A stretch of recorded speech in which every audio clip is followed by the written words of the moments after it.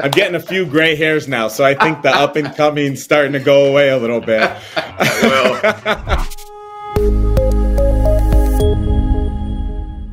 hi, this is Ted Kelly with another Ted's Hospitality Minute. Hey, today we've got an awesome guest on. His name is Wes Santos. He is the GM at the Hyatt Regency, Sarasota, Florida, and he's going to come on, obviously give us the highlights of what's going on in the Sunshine State, but also go talk a little bit about his story, and it sounds exciting. I think you guys will definitely enjoy it. Hey, Wes, how you doing? I'm great, Ted. How are you? So great to be on here today. Always love following your content and everything you're doing with the hospitality industry. We really appreciate it.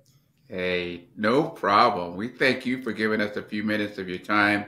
We always like having these kind of informal, sit down, get to know your GM type segments. And today, you're the guy. All right. I'll take it. So let's before we start, we always like to ask our guests, how did you get in the hospitality space? Was that a long-term dream? Did it happen on you just out of, happenstance? How did you get in the hospitality space?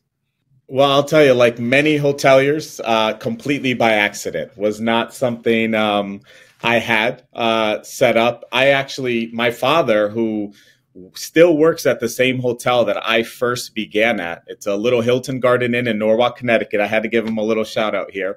My father opened that property back in 2000. And, I think 2 to 3 years after high school, me looking to him to pay that cell phone bill and other expenses I had, he said, we're going to put you to work. So my hospitality, experience began right in food and beverage, bussing tables for him on the weekends. He was a chef supervisor at the property. And, really just began that way. Didn't really know what to expect. It was a weekend gig at the time where I would come in, make a few extra tips and go on my way. But like many hoteliers, the industry has a very unique way of sucking you in. Yeah. And the one thing about the hotel space is you either love it or you hate it. That's absolutely true. It's something I say every single day with our team members. There's really no in between. You can't halfway in this industry, especially if you want to go far. But again, it has that unique way of sucking you in, and it's very easy to fall in love with it. So many facets, and no day is the same, which I think today, till this day, for me is what makes it fun. Yeah, that is a true statement. So you mentioned your father, and I read a little post, I think, on your LinkedIn page. Would you tell our audience a little bit about your story and how you guys got over here and kind of how you got to where you are today? Sure. I appreciate that. Yes. A true immigrant story. I was born in São Paulo, Brazil, and where my parents are from, and back in the late 80s, it was one of those situations where there were a lot of opportunities to come to the United States, begin a life out here, and within a few years after I was born, my father made the decision to come to the States without us. My brother and my mom, we stayed back for a few years. And, hospitality, started all over again. My father began as an oil rig engineer in Brazil, did that for a few years, and came to the States to work at an Italian pizza restaurant in Connecticut, of all places. He was able to, work for a number of years and get his paperwork in order to eventually bring us here. So, that's where his cooking experience started. He got here washing dishes and then eventually got into prep. As anybody going in the kitchen, that's how it usually works. You got to put in your time and effort. But did that for a couple of years and was able to bring us here. So, it's been a really amazing story for our entire family. To kind of be where we are today. But a lot of that started with that decision that he made back then to bring us here. Yeah, kudos to your dad for being able to make that leap and put in the time and effort to try to put all the pieces together so you guys can come over here and make a better life for yourself. So kudos to you, because you're obviously doing well. So I'm sure he's proud of you as well. Yeah, no, it's great. And this summer we had the great opportunity. I got to bring my family, two kids and wife, and my father over to Brazil and kind of walk by the home we lived in back then. So it was a really special moment for us to be able to do that together. Yeah. Hey, that's awesome. So tell us a little bit about your career so far. I understand that, you were, I guess what they call one of those up and coming type guys. You Yeah, rode. they used to call that, right? I'm getting a few gray hairs now, so I think the up and coming starting to go away a little bit. Well, if you look at my gray hairs and your gray hairs, I think you're still up and coming. Talk a I little bit appreciate about that. talk a little bit about this story, man. You were a high flyer. You became a GM at an early age. Talk about that. How did you get there?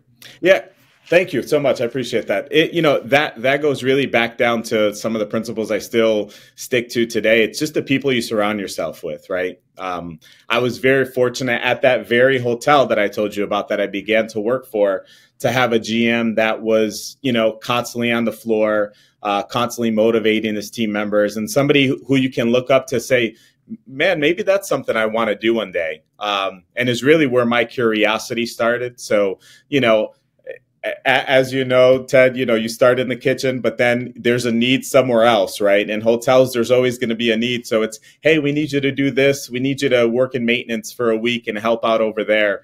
For me, it was easy to translate the, being on the food and beverage side to helping out in areas like the front desk.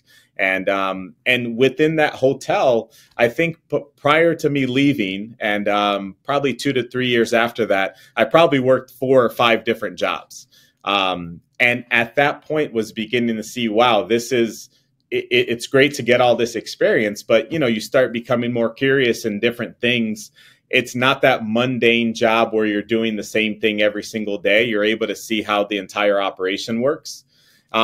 Which for me, even today, it is just the best part of my job.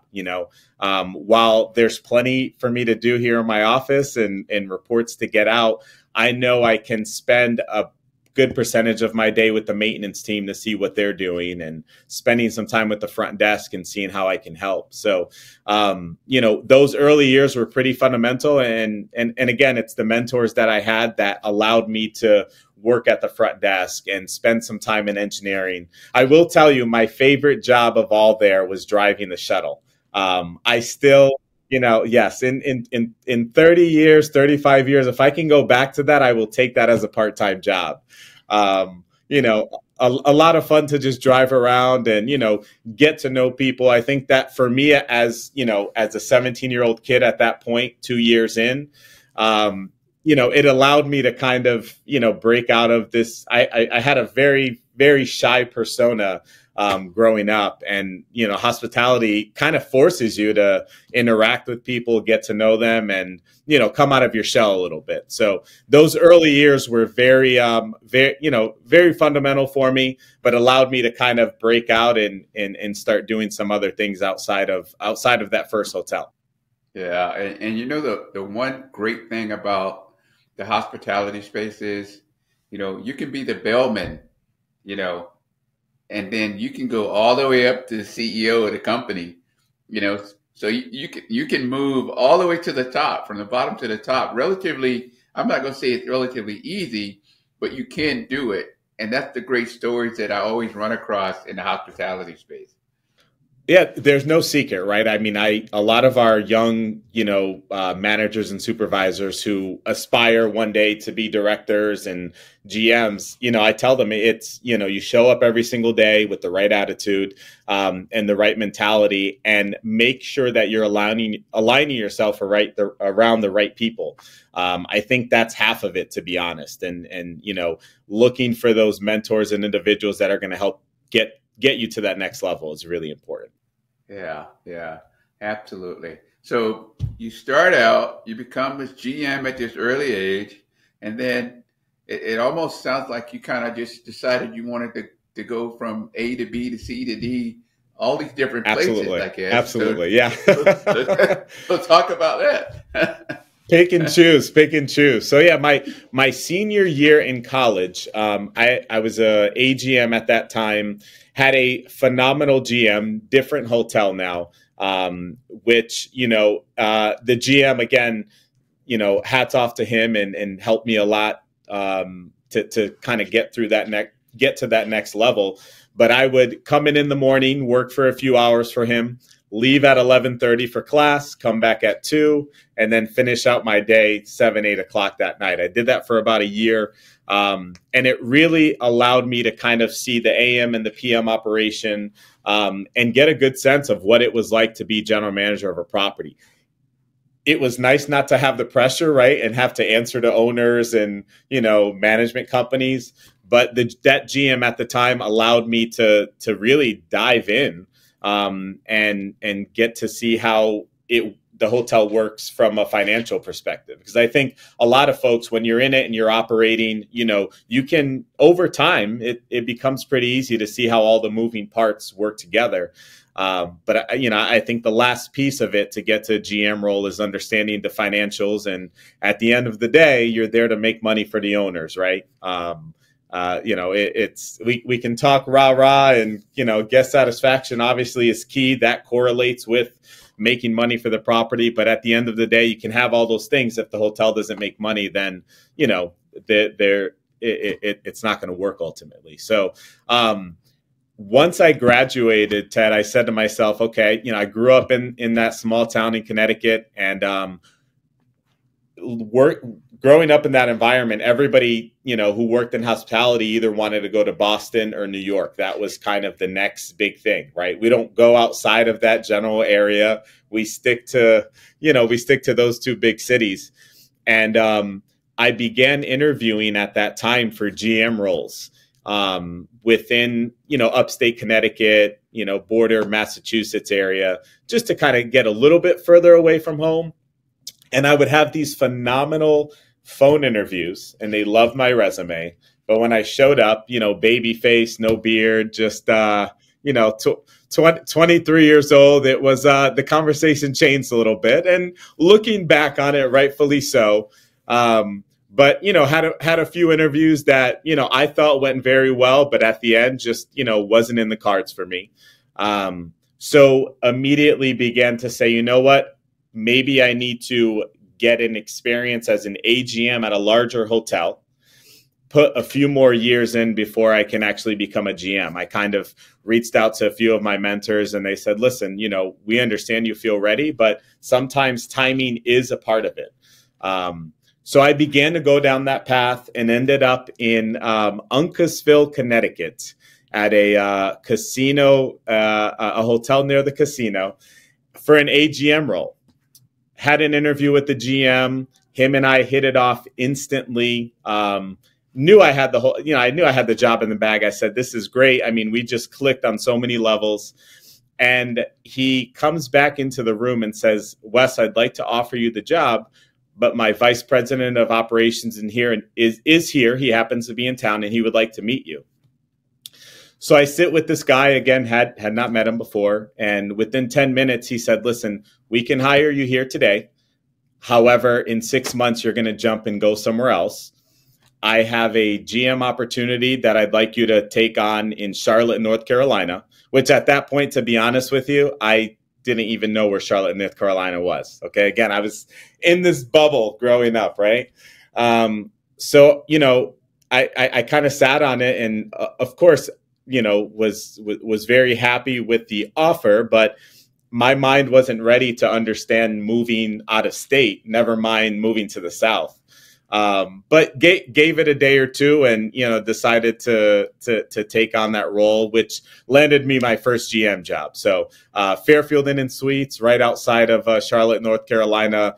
Very good experience, and good first GM role. I definitely learned a lot, and learned a lot on the fly, I will say, in that opportunity. Wow! So now you took, I think, from Charlotte, you went to, I don't know, you bounced around quite a bit, including Savannah, which, by the way, is my home state. Yes. So is it really? Wow. Yeah. Before we dive into it, Wes, you and I are talking so fast. I got to give a shout out to my sponsor. Otherwise, they won't allow us to keep doing the TED Hospitality Minute. Yes, sir. Yes, sir. Give me 1 minute. Let me give them a shout out. Hey, THM viewers, this episode is being sponsored by Recover It. If you've experienced a home fire, tornado, or other natural disaster, you know how easy it is to lose everything overnight. Well, the Recover It app is a new app that allows you to record everything in your home, store it in the cloud for easy retrieval should disaster strike, versus you trying to recall all of your household valuables, jewelries, heirlooms, etc. Allows you to settle your claims with your insurance company much faster. Check out the Recover It app today. Use the promo code on screen to get 50% off. And as always, we like to remind our viewers to please follow us here on LinkedIn, subscribe to our YouTube channel, and this episode with Wes will be available on Apple Podcasts and Spotify. And as always, we appreciate all of your thought, feedback, and comments on each segment. Now, Wes, you went to Charlotte. What happened after that? How long were you in Charlotte? 2.5 years. Us hoteliers have this, and I think I had it for the first 10 years of my career, which, you start getting this itch after 2 years, you get the hotel where you want it. You've got some high performing, employees right behind you that, are ready to take that next step. And, just got an itch to try something different. We had a very successful 2 years. We won a Hotel of the Year within our second year. And we just felt like I went in there, we did everything we sought out to do. And it was ready for me to get a bigger challenge. It was a 94 room hotel. So I just felt like if I'm going to continue to further my career in the manner that I'd like to, I've got to take on a bigger role, which landed me in Savannah, Georgia. So very fortunate to within the same management company, Ted. And as you know, that's key in a lot of professionals in the industry, management companies and how that all works, was able to take on a airport hotel in Savannah, Georgia, which I will tell you was a very fun time, a great city. It's one I'll always go back to and visit. So you did Savannah, which, like I said, is my home state. You probably got to participate in a few St. Patty Day parades, I'm assuming. That I did. Do not underestimate the ability to walk around with the beverage in your hand downtown. It's funny. I ended up, one of my really good friends till this day, was one of my groomsmen in my wedding, actually was the rival GM across the street from me. And we ended up for a good period for the first year rooming or living together in Savannah, Georgia, right downtown in a nice little unit right near Broughton Street, I would say. The main drag. And I would tell you, it was a very, very fun city to be in. Tourism, obviously, it's one of those cities where, you're going to get the tourism year round. And there's always exciting things happening there. So that was fun. Did that for 2 years, really enjoyed it. But again, got the itch again. And at that time, wanted to try something a little bit different.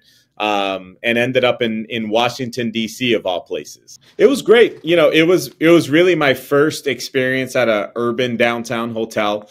It was a Hyatt property right on K Street. We were kitty cornered to the White House. So as you can imagine, a lot of high profile guests arriving, different than anything I had done before.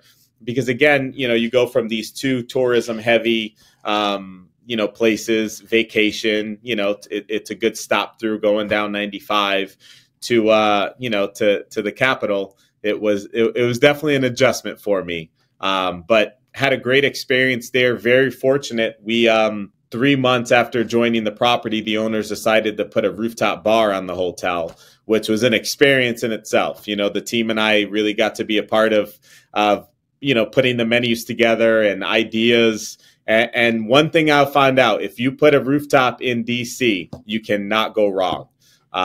You cannot go wrong with that. So had a lot of fun during that project. That was an interesting time to be there with everything going on politically at the time as well. So good to get that experience under my belt, but not sure I would be in a downtown environment like that again.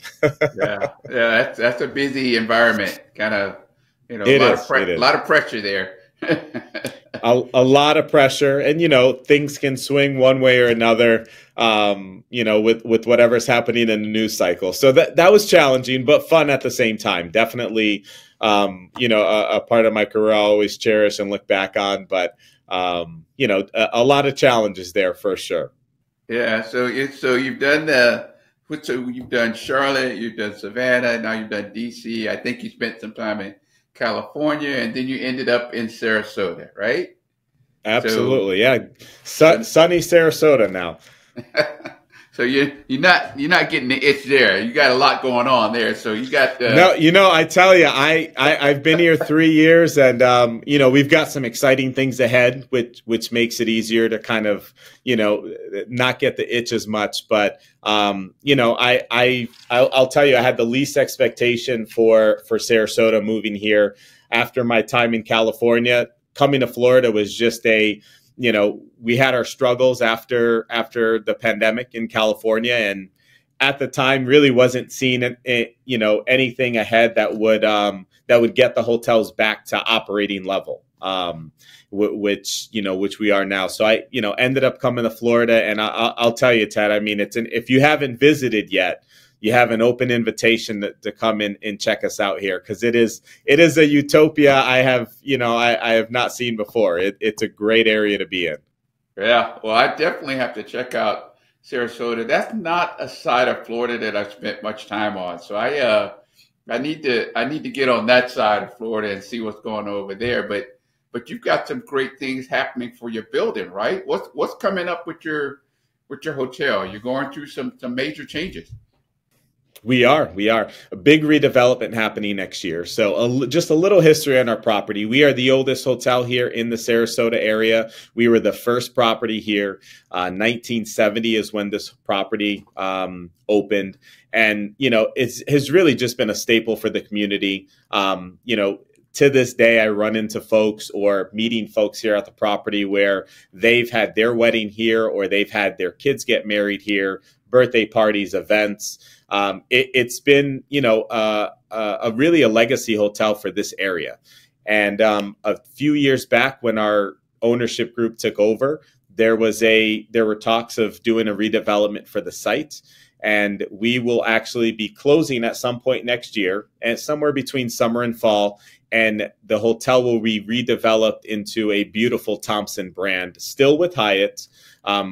A beautiful Thompson brand right in our downtown area. I mean, you cannot find a better piece of real estate than what we sit on right now. We look at one side of our building looks directly at a beautiful marina, and the other side right looking out to the bay. So it's going to be an amazing project once it's all done. Definitely going to be the premier property here in the Sarasota market. Yeah, Thompson is a wonderful brand. I love that hotel. So that's a Yeah, speaking of, the one in Savannah is very impressive. So if you're in yeah. Savannah again, before you make it to Sarasota, that's one you'll want to check out. Yeah, well, most of my time I get in Savannah, I spend it with my folks. So that's the one time I Okay, go home and I'm like, well, I'm not looking for a hotel, but I do get to go out sometimes. So I got to go by and check it there you out go. for sure. You know, Absolutely, absolutely, man. So Wes, man, it's been great talking to you. You and I could probably keep going for about another 30, 45 absolutely, minutes an hour. Of course, I know our audience have a short attention span, so we have to keep it short. But it's a pleasure absolutely. talking to you, man. I am so proud of you and the accomplishments you're making. I love the story with your dad and the sacrifice he made for you guys. So, man, my hat's off to your whole family. So keep up the good work, and I'm gonna keep my camera open so I can see what you're doing down there in Florida, man. Because it sounds like you go. Make sure you come see me live again. We've got a little over a year before before we've got some changes happening, but still a great area to be in. And again, Ted, can't thank you enough. I followed you for some time now. Love how much of a ambassador you are for the industry, and love hearing the stories as well. I think that's what drives a lot of us every day is when we have our tough days in the hotel, which we know it happens.